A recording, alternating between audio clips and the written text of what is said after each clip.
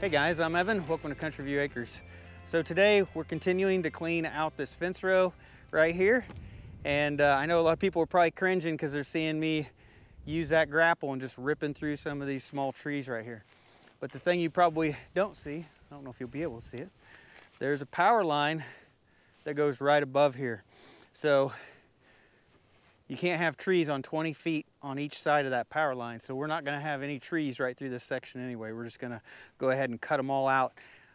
If I did have trees there, the power company would get to come in here and trim them, and I don't want their heavy equipment driving through our pastures. And this is gonna end up being a pasture when we're done. So instead of that happening, we're just gonna keep the trees clear of the power lines. So this tree right here, it is gonna stay. This one's gonna go, and all of these are gonna go all the way down to that tree right there. So all of this is gonna go. We're just gonna take a brush hog through here, and we're just gonna start knocking this down. But I need to go through here first, make sure there's no pieces of metal mixed in here. I do see there is a metal T-post right here, embedded in all of that. There's a metal T-post. I haven't seen any more, but I wanna double check before we run this brush hog through here, because that could kill somebody. So far I haven't found any metal, but there is what looks to be a cedar tree. I don't think I want to run that over. I think I can get this T-post out. Oh, there we go.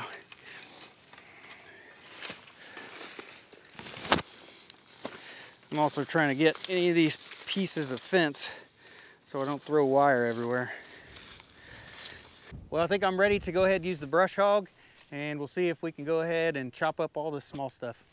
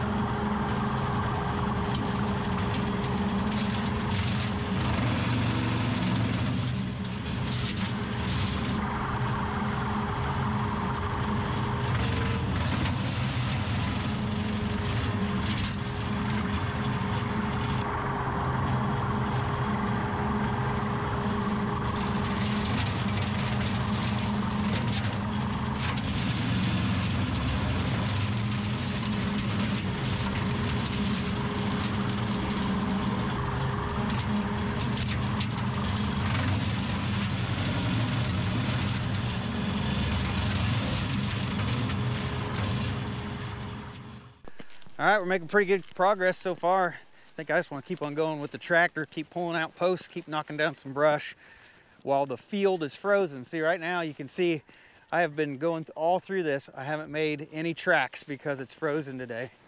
So here's the ruts we made last time we cleared out brush, and some of them are pretty deep. So definitely going to take advantage of the ground being frozen. So I think these 3 trees right here, these were too big for the brush hog. I'll cut those out with a chainsaw. But we were able to get all this knocked down. Some of this was actually fairly good size stuff. I probably bit off a little bit more than I could chew. That one's still in the ground a little bit, but you can see I can't even get my hand all the way around it. It's probably a little big.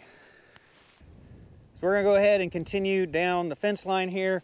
We've got a big post here and there, and they've got a wire going across the top of them for like a small gate opening here. I think they're about 8 inches in diameter. I think those will be pretty hard to pull. And then as we go down,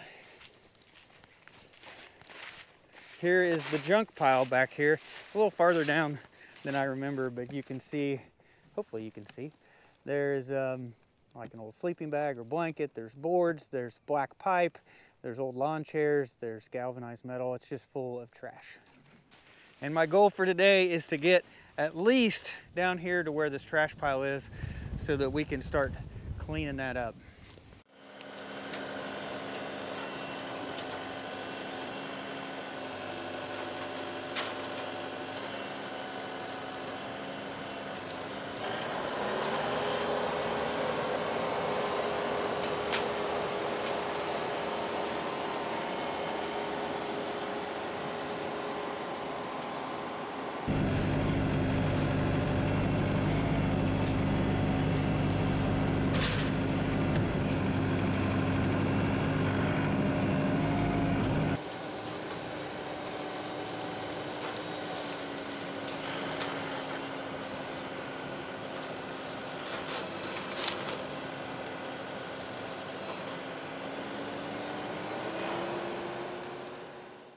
Well, this section of fence right here, it's actually still standing up, and it's still strong enough that the tractor is not getting it to break apart. Instead, it's wanting to just pull it out of the jaws of the grapple. So I forgot my wire cutters. I'm gonna go back and get them, and it looks like we're gonna have to cut this section of fence apart every so many feet. So here we go, 8-inch Nip-X bolt cutters. These actually work real good for high tensile fence. So should work pretty good on this old stuff.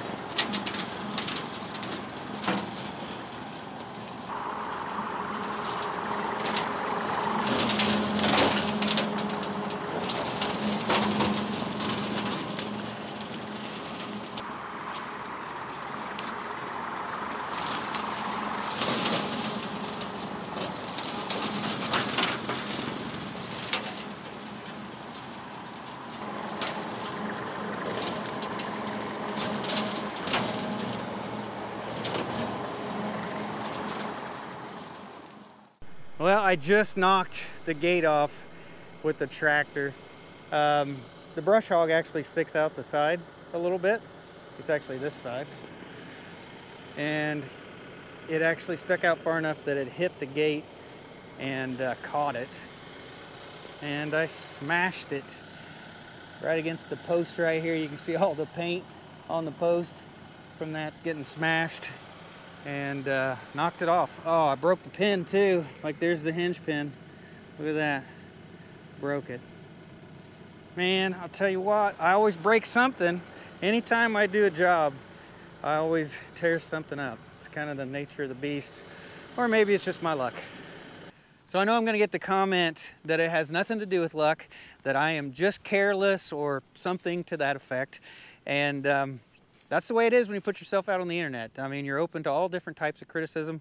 So you just kind of got to roll with the punches. You learn to ignore it. But I thought I'd just go ahead and just put that one out there, right? Just go ahead and say it. And I'd save a bunch of you guys time. And you don't have to write that comment anymore because I already said it. Well, I think we made pretty good progress. We started right here. And then we got this cleared out.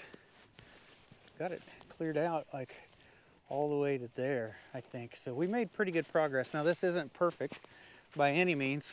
We do have some other trees to cut down in here because that's too narrow to mow between. So that one will stay out.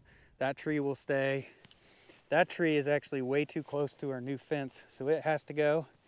And then one of these trees will stay. So we still got some trees to cut down along here, but at least we got it cleaned up pretty good.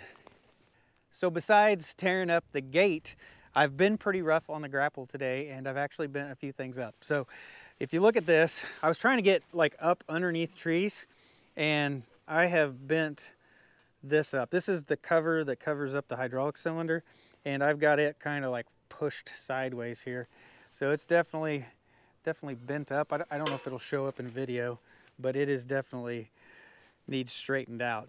Now I thought at first that this one was too, but it actually looks fine now that I look at it. So I think it's just that one. And then I bent the teeth. So the way I try to pull out a post is I try to use this tooth and then each one of these tooth. So I try to grab the post between these three teeth. And you can see this jaw is bent sideways and this jaw is bent sideways. And I've done that before, you know, bent those, and I've bent it back.